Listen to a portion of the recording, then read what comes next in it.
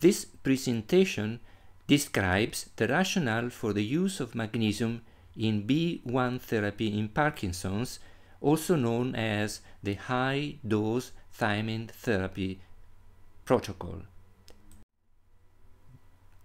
I will cover topics such as the magnesium deficiency, magnesium serum concentrations, risk factors for magnesium deficiency, screening for magnesium deficiency, expected consequences of a deficiency in magnesium, forms of magnesium supplements, doses of magnesium, interaction of magnesium with other medicines, interference of magnesium with searching for the right dose of vitamin B1.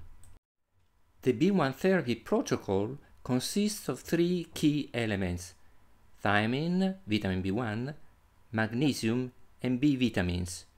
By the end of this presentation, you will be able to understand the importance of magnesium deficiency and of its management in Parkinson's. Let's start with magnesium deficiency. Magnesium intake from the diet is often inadequate to meet the nutritional needs of a person. Population studies have confirmed these findings times and times again in different countries across borders. Furthermore, there is a marked decrease in recent times in content of macronutrients, including magnesium, in food because of agriculture practices and food refining processes. One way magnesium deficiency is assessed is by measuring serum concentrations, both in population studies and in clinical practice. When we talk about magnesium concentrations in the body, we have to remember that magnesium is an intracellular cation. Less than 1% of total body magnesium is in the serum. Therefore, serum total magnesium concentrations do not reflect intracellular magnesium. It's also a priority of our body to keep the levels of magnesium in the serum normal. So even in the presence of magnesium deficiency, serum magnesium values can be normal. But what are these normal values? Currently, serum magnesium laboratory reference values range from 0.75 to 0.95 millimoles per liter. These values were derived from normal population, but included also people who had subclinical magnesium deficiency. This meaning people who were deficient in magnesium but did not display clinical signs. Lower limit of this reference range is also associated with many medical conditions. It's a risk factor to be considered. Physicians, therefore, should be alerted to the fact that values at the current lower limit of the reference range may indicate magnesium deficiency.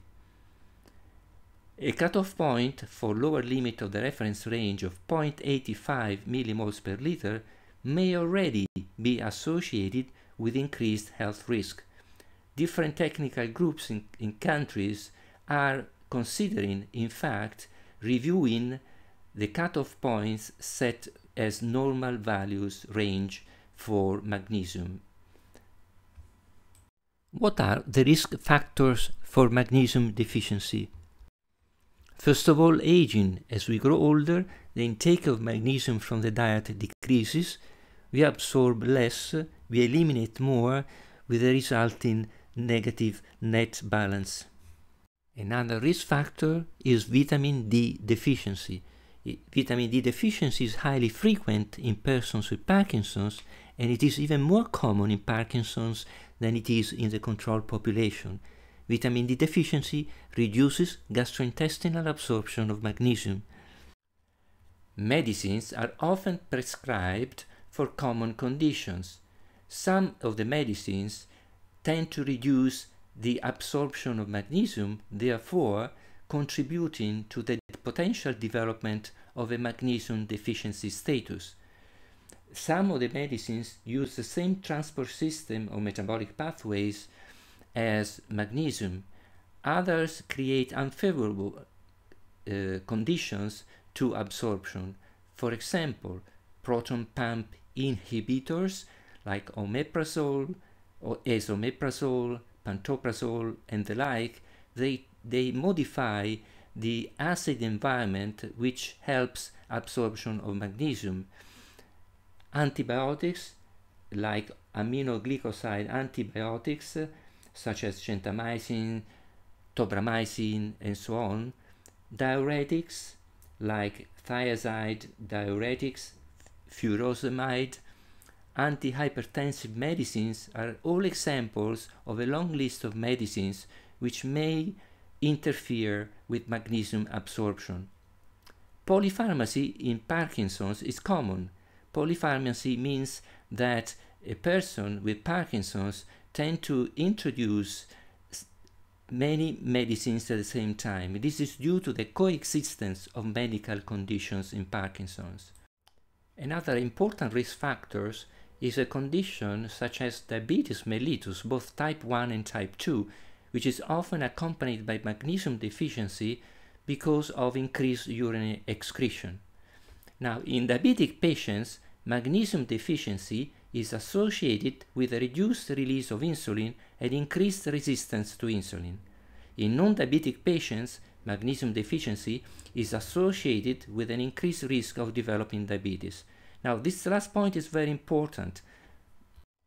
Now, this is very important in Parkinson's because in Parkinson's there is an alteration of glucose metabolism represented by a reduced tolerance to glucose and an increase in insulin resistance exacerbated by levodopa, even in the presence of normal blood sugar levels. And the alteration in glucose metabolism is associated with worsening symptoms and disease progression.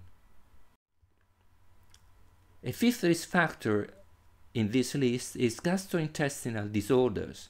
We have examples such as chronic or prolonged diarrhea with or without malabsorptions, Crohn's disease, celiac disease, gastrointestinal surgery, and so on. Chronic alcoholism is also a factor which tends to lead to the development of magnesium deficiency. In the presence of unexplained hypokalemia and hypocalcemia, a physician should be alerted to the possibility that in that patient there is magnesium deficiency. Last, magnesium concentrations have been found low in the brains of people with Parkinson's in many studies. How do we screen for magnesium deficiency? When developing our screening tool for magnesium deficiency in Parkinson's, we go back to our list of risk factors. So we first ask about age, aging being one of the risk factors as we've seen. We check for alcohol intake, we collect clinical history, we've seen some medical conditions are associated with an increased risk for magnesium deficiency, and also we check for drug history for the same reasons. We have seen that many medicines may be associated with an increased risk for magnesium deficiency. We perform certain lab tests to assess blood creatinine levels as an indicator of renal function. In the presence of impaired renal function, in fact, magnesium should not be provided, should not be taken unless it is prescribed by a medical professional and it is monitored very closely. We check for blood glucose. We have seen the role played by diabetes or glucose intolerance in magnesium deficiency. We check for vitamin D3. We have seen how common it is as a condition in Parkinson's, and also we have seen its association with magnesium deficiency. We check for serum and urinary magnesium. Why to check also the urine for magnesium concentration? Because when there is a deficiency in magnesium, the body tries to reduce the amount which is secreted to compensate. So having both serum and urinary magnesium concentrations as a lab test would allow us to have a better picture according to some authors. And then we check serum electrolytes: sodium, potassium, calcium, phosphate. But we are talking so much about magnesium deficiency, but why is it so important? what are the expected consequences of a situation of magnesium deficiency. Over 300 enzymes require magnesium as cofactor, a co-helper, for their action. 300 enzymes, so all related processes, metabolic processes, are likely to be affected by reduction in magnesium. Also, magnesium plays an essential role in reactions which require ATP, energy metabolism, and synthesis of nucleic acid, fats, and proteins. Magnesium is needed for normal functioning of the nervous and cardiovascular systems, for blood glucose control, blood pressure controls, homeostasis of calcium and potassium metabolism, and so on. Magnesium plays many important roles. Therefore, it is plausible to expect that a deficiency in magnesium may have some important consequences. Then we have thiamine, which requires magnesium to be converted into the active form TPP so as to perform its functions as a cofactor for many enzymatic processes involved in key reactions in the cell, including the production of energy. It is therefore plausible to expect an increased need for magnesium with a substantial increase in thiamine intake which occurs in B1 therapy. Which forms of magnesium supplements are available? There are many different forms of magnesium supplements available in the market. They've been studied extensively. Unfortunately, the studies have not used a standard methodology which makes them comparable. In general, organic forms are preferred. They have a better bioavailability, meaning they have better absorption and better delivery to the target organ. Let's start with magnesium oxide, a cheap form of magnesium supplement. It's an inorganic form which, like other inorganic forms of magnesium, provides a high percentage of elemental magnesium, 60%, but at the same time it has a very low water solubility, and which translates in very poor bioavailability, only 4%. It does have some laxative effects which are welcome by people with Parkinson's, in whom constipation is a very common symptom which affects the quality of life.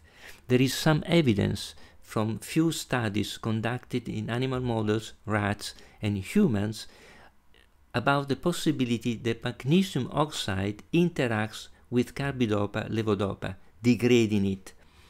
Until such time as more information is available about these potential interactions, B1Parkinson's.org does not recommend magnesium oxide in Parkinson's disease. Another well-known form of magnesium is magnesium sulfate. It is inexpensive. Like magnesium oxide, is an inorganic form of magnesium which contains a high percentage of elemental magnesium, about 10 to 20%. Once introduced, it dissociates quickly in the intestine. It has a low bioavailability and a laxative effect for which it is well known. Magnesium sulfate may have an interaction with oral levodopa carbidopa, in the sense that it may increase the levodopa therapeutic efficacy.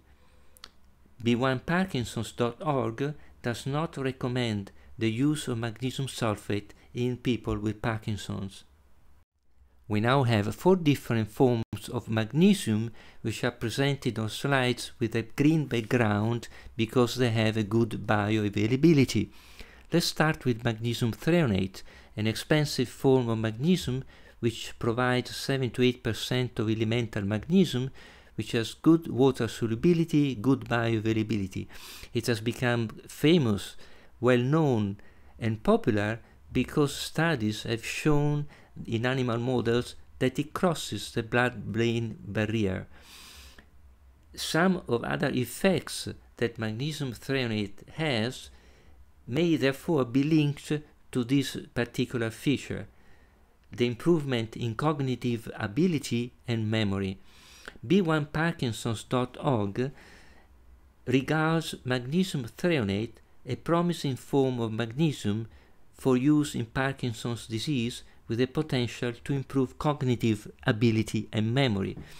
Now we say promising because studies on its use are at their infancy, and also more has to be studied on its safety profile with chronic use in conditions like Parkinson's disease.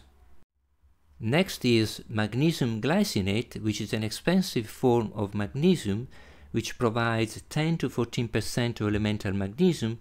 It does have good water solubility and a very good bioavailability. It is a form in which magnesium is chelated to the amino acid glycine, which may account for, at least partially, for the good bioavailability. At the same time, there is some evidence for glycine that it may cross the blood-brain barrier. Other effects of magnesium glycinate may be associated with the effects the glycine has on anxiety, sleep, and short memory loss. B1Parkinson's.org regards magnesium glycinate as another promising form of magnesium for Parkinson's disease with the potential to improve anxiety, sleep, and short memory, all symptoms which are present and common in Parkinson's disease. Magnesium malate is a moderately expensive organic form of magnesium which provides 6 to 17% of elemental magnesium. It has good water solubility and a good bioavailability. In this form of magnesium, magnesium is combined with malic acid, which is an intermediate of the Krebs cycle which produces energy. Among other effects, in fact, it is reported that magnesium malate may improve energy. B1Parkinson's.org regards magnesium malate as a promising form of magnesium with a good bioavailability and with the potential to improve energy.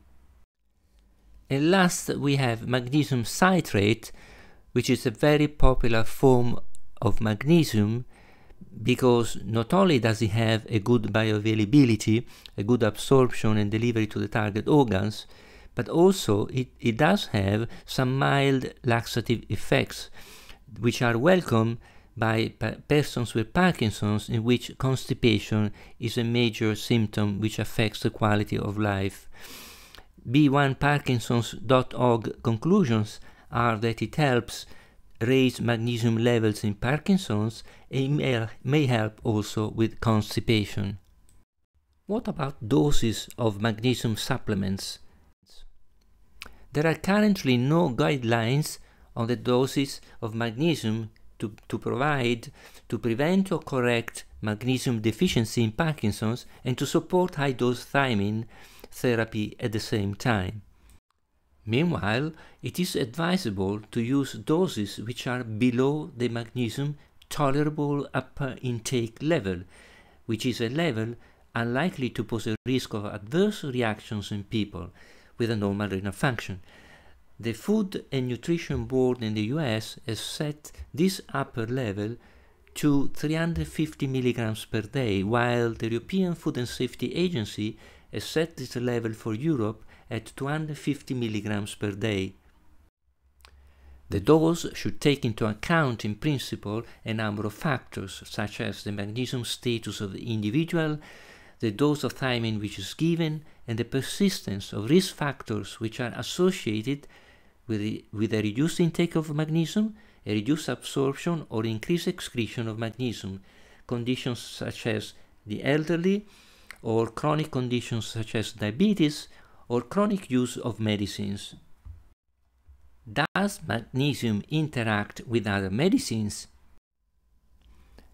Magnesium can indeed interact with many medicines, so in principle it is easier and safer to apply the rule to take magnesium at least 2 hours apart from other medicines. Does magnesium interfere with the search for the right B1 dose in high-dose thiamine therapy? Well, magnesium deficiency clinically shares signs common to Parkinson's disease as well, making the search for the right dose of thiamine in high-dose thiamine therapy more challenging, unless this deficiency is corrected from the start. Now we need further research to evaluate the role of magnesium and magnesium supplementation in Parkinson's and for the high-dose thiamine protocol. Thank you for listening. This presentation is for information and education purposes only. In no way does it represent medical advice for which a healthcare professional should be consulted. Any actions taken based on what is contained in this presentation is the sole responsibility of the viewer.